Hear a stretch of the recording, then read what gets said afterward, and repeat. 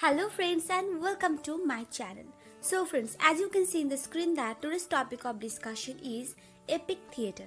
So in relation to epic theatre, in this session I'm going to also discuss what was the aim of epic theatre and the contributions of Bertolt Brecht in the field of epic theatre and the characteristics of epic theatre. So actually friends, this is a requested video, so thank you so very much for requesting this. So let's start today's session.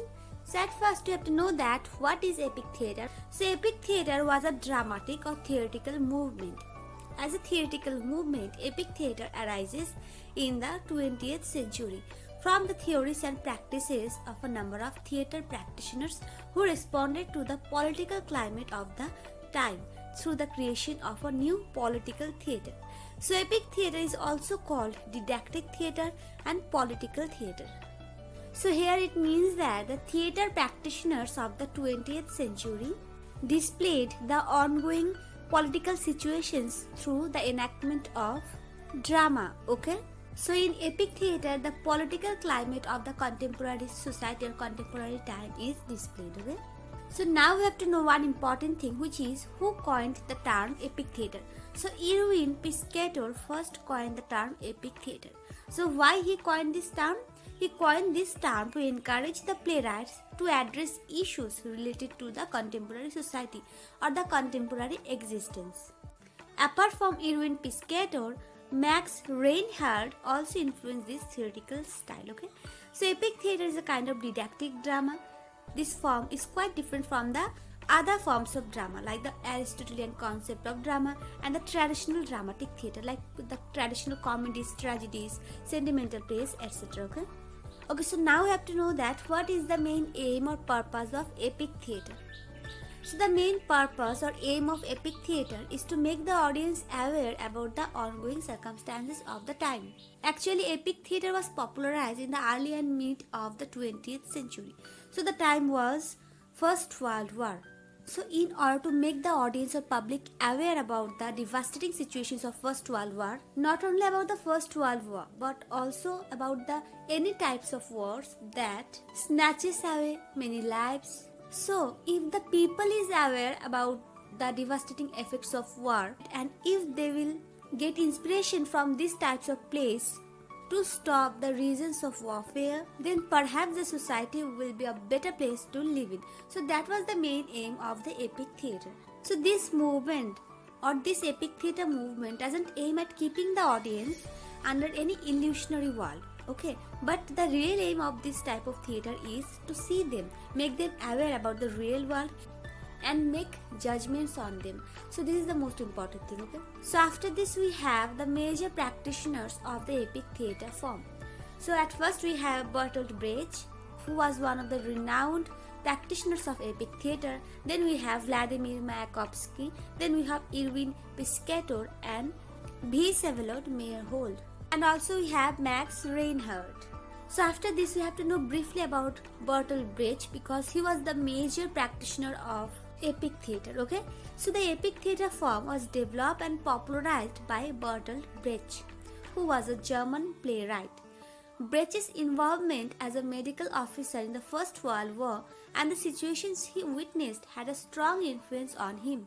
He couldn't digest or stomach the capitalist structure of society and thus he subscribed to the Marxist approach. So friends, here we have to know that what is Marxism.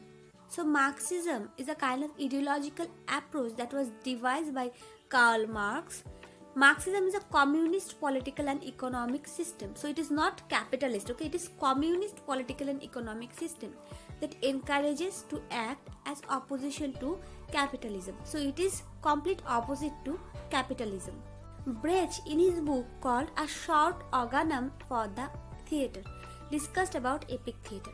He warns that the audience should question, think what they are watching. Thus, Brecht doesn't subscribe the idea of the classical or the conventional approaches of theatre like tragedies, comedies, etc. and he wants to make the contemporary reality visible on stage. Now one question arises that the earlier plays like restoration plays, comedies also displayed the reality of the contemporary society. But they are not like epic theatre, or epic theatre doesn't resemble to that type of traditional conventional theatre. So epic theatre doesn't resemble to any kind of plays or traditional dramas like comedy of manners, comedy of intrigue. So these dramas satirize or use the weapon of satire to display the contemporary society's reality. But the main aim of epic theatre is not to satirize but to bring out a kind of awareness in audiences or the spectators' mind about the situation so that they can question, they can think rationally and they can make judgments on the things that they are watching. So friends, after this we have to know about the characteristics of epic theatre. At first we have the alienation effect or Warframe-Dunst effect. So friends, this alienation effect is quite important and it is also a quite complex term. It actually means that the audience are not emotionally attached to the theme of the play or to the situations or conventions, and thus this technique, means the alienation technique, aims at distancing the audience emotionally, and it also increases their intellectual response to the drama. Okay.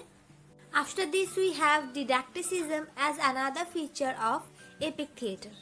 So after this, another feature is historification. So it means that in this type of dramas, the practitioners set events into another place and in another time. The main aim of doing this is to distance the emotional impact, okay, and to enhance the intellectual impact upon the audience or the spectators. So as I said before that arousing the intellectual impact or intellectual judgment of the spectator is important in epic theatre. That's why in order to maintain the distance of arousing emotional impact upon the audience, the practitioners of epic theatre used historification. Okay. Up next we have narration. After this we have gestures. So here gestures means the movements or the gestures of the actors. Okay. Up next we have fragmentary costumes and props. So generally fragmentary means a kind of broken or incomplete thing. But in this case, fragmentary costume or props, it means that the practitioner use single items of clothing and of props which represents a larger item or larger theme. So in case of fragmentary costume, single item of clothes represents the entire costume setup and the entire setting. Okay. So now we have songs. So in this case, songs are used to communicate messages. Okay. So the songs are like Bible's parables. After this we have a direct address to the audience. So next we have open white lighting. So open white lighting is used in epic theatre in place of the colored light, because colored light brought out a kind of emotional impact. And in order to eliminate that emotional impact, the practitioners used open white lighting in case of epic theatre. Another important characteristic feature of epic theatre is that here the scenes are loosely connected, means there are flashbacks, flash forwards, large jumps between the episodes, etc. Okay? So friends, these are the characteristics of epic theatre.